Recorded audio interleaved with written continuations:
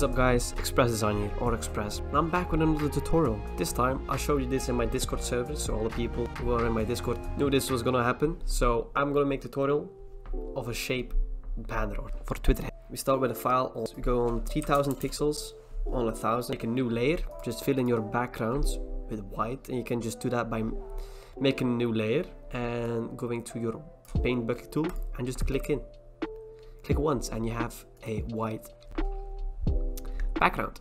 The next thing you want to do is take a rectangle, so go to the rectangle tool, make a nice real rectangle, and hold in Alt and hold in Shift, so you make sure it's a square. There you go, and you can fill that up with whatever color you want. I'm going to pick the same reds that I have on the banner. So how I'm going to do that, I'm going to make a new layer, so you click on it and you have filled in the specific square. So what you want to do is now double click on it, go to stroke, give it a stroke, put it on the outside, give the same color as your square, and put it on 16, and you have rounded edges. Now we can see that round edges. What you want to do now is just make it a normal layer and just rasterize layer type, turn that around and put that in the middle. And if you want to make sure it's in the middle, just press Ctrl R and you have those little sidelines, and just snap it in the middle and snap it in the middle, and now you're sure it's in. So the next thing you want to do is just copy that specific layer, double click on the bottom layer, just press color overlay, pick the same red and just make it a bit darker, just go a bit down like that, and go above that layer, make that a normal layer, so rasterize layer type, move your bottom layer a bit to the left, I don't know, like that. Select that specific square, so the layer, so holding Control and then click on that specific layer, and then press delete on the top layer like that, and then deselect by Ctrl D, and then you move your bottom square back to the normal place, and there you go, you have a little dark edge to the right. Simple as that.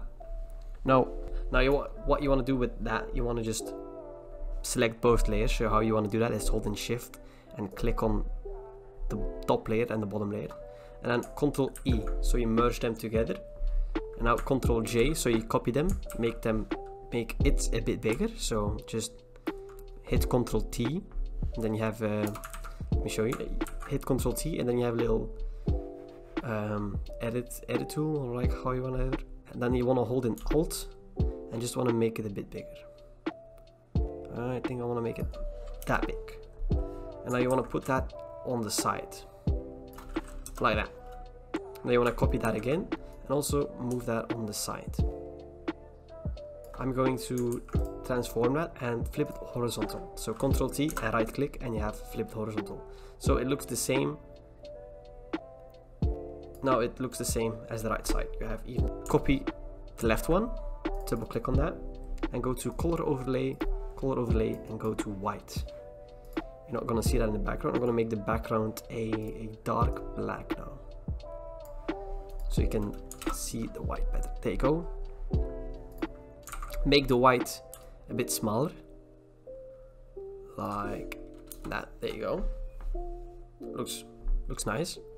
Now what you want to do is make that a normal layer, so rasterize layer style, so right click on that layer and rasterize layer style. There you go.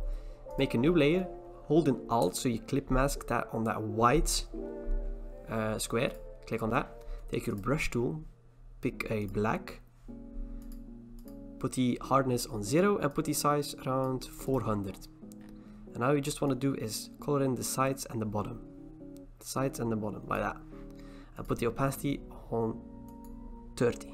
There you go. Now what you want to do is merge those two layers, Ctrl E them so they merge, Ctrl J them, and then Ctrl T them, and then flip them horizontal and put it on the other side. There you go. Now you have same sides, both sides, same sides. Okay, what you want to do now is go to your bottom layer, so the black one, make a new layer, go to your elliptic tool, so make a circle, I would say about not this big. Take the same color as your red just fill that in with your bucket tool on the new layer. Click that, deselect by Ctrl D, and you want to move it in the middle. We're going to work on that. I'm just going to move it in the middle. I'm just going to put it on top of everything for now, so I can work with that for that specific circle. So I am going to select a new layer, make it a clipping mask, so hold an Alt and go over the circle, and you have a little arrow. That's a clipping mask. There you go. Go over to your color. So we have taken a red, but this time you want a darker red, so you're going back down, so we have a darker red, still around the brush 500 and hardness 0, and you want to just do the bottom side, fill that in. Okay, now you want to make another layer, another clipping mask on the same thing. Now we want to take up black and just the bottom as well. Just want to fill that a little bit in, just the sides. There you go. I'm going to put the opacity a bit down, and put the opacity on the red also a bit down.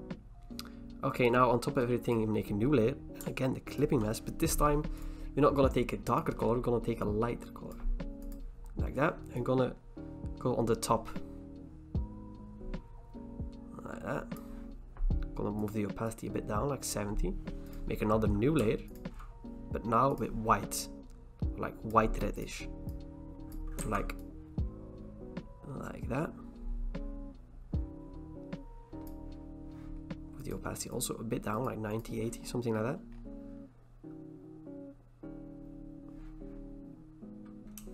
Now what I want to do is select all of these layers and Ctrl E them. There you go. And I'm going to put one right here. That's the same thing I did on the other tutorial. I'm going to copy that, so Ctrl J, Ctrl T there for turn it around upside down, and put that on the other side. Now what you want to do is duplicate one of the circles, make it way bigger, something like that. Put that below everything. You want to make that a bit darker, so you want to do the clipping mask again, so press Alt, make a new layer. There you go. And I want to do a more black red, and just want to fill that in a bit. There you go. Brightness and contrast. Make sure it's a clipping mask, and just make the bottom one, like the back circle, less bright and less contrast. Put the opacity of the circle a bit down, like something like that, 36. Now you want to do just copy that again, all those things, select everything, Ctrl E them so this together, and then Ctrl J them, and then Ctrl T them, so you want to turn that around and make sure, and then put it on the other side. There you go, and now they're on the same. Now what you want to do is make a new layer, make another circle, just a white circle, fill that in with white, so make a new layer and fill that in. There you go, Ctrl T and move it, so you move it a couple layers up so I can see it, and then make a new layer, clipping mask on the circle, take a gray color, take a brush and go over on the clipping mask and do something like that. Now take a black, so I'm gonna put the opacity a bit down of that, take a black, another clipping mask, and just a black like that. There you go. Merge everything together, Ctrl E, select everything, and just put that as a little detail. I'm gonna put that behind these big circles. Going to copy that. I'm going to put that on the bottom like that.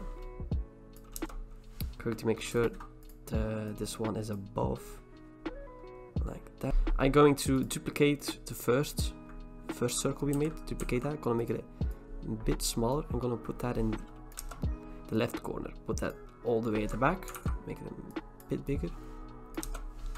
Going to duplicate that again. I'm going to put one right here. There you go. So what you want to do now is make a new layer, make another circle, fill that in with white, that in with your bucket tool, deselect, Ctrl D, double click, remove the opacity, so put a stroke on that, put the color white on it, put the size around 13, 10, something like that, make it a bit smaller, and just put that as some, I'm going to make that a bit smaller though. There you go, I'm also making the stroke a bit smaller, around 8. There you go. Duplicate that again, Ctrl J, make it a bit smaller. Put one besides him, so hold in Shift, select the other layer, Ctrl J, Ctrl T, and just move him somewhere else. Okay, there you go. So what you want to do now, you can put your logo in the middle. That's what I did, and I'm going to do that again. Type, Ctrl T, make it a bit smaller, make sure it's in the middle. There you go, put my logo right there.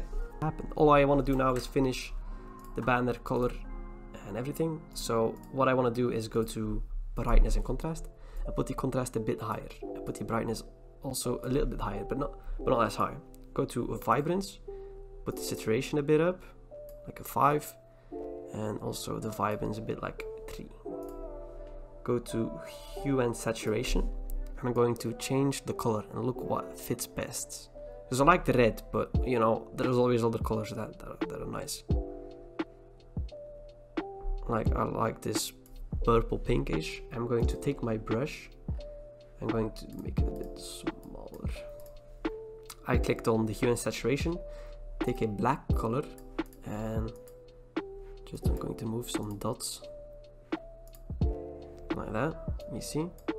And now I can make it a bit more orangey on some sides, or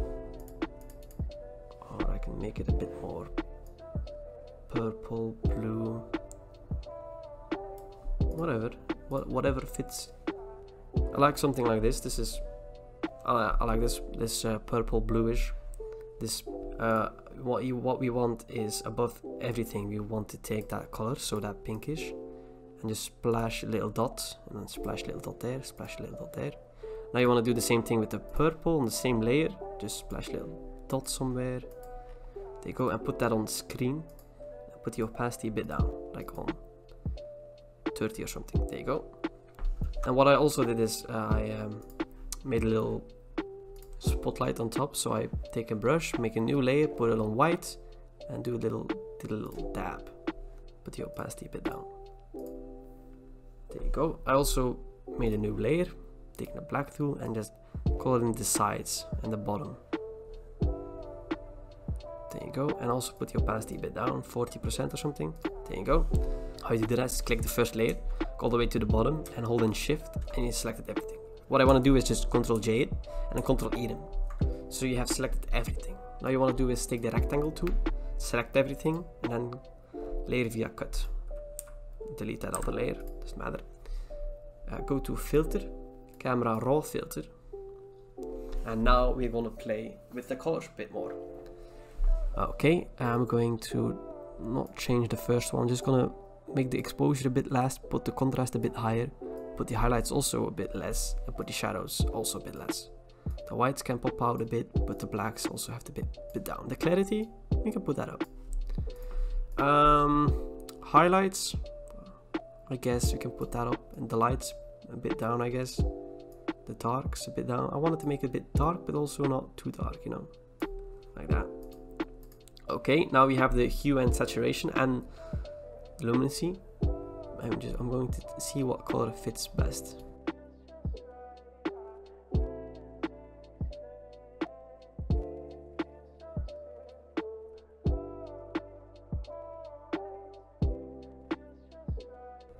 Okay, now we go to the presets, and I'm gonna press the Y and see what, like, if something is nice or something isn't nice.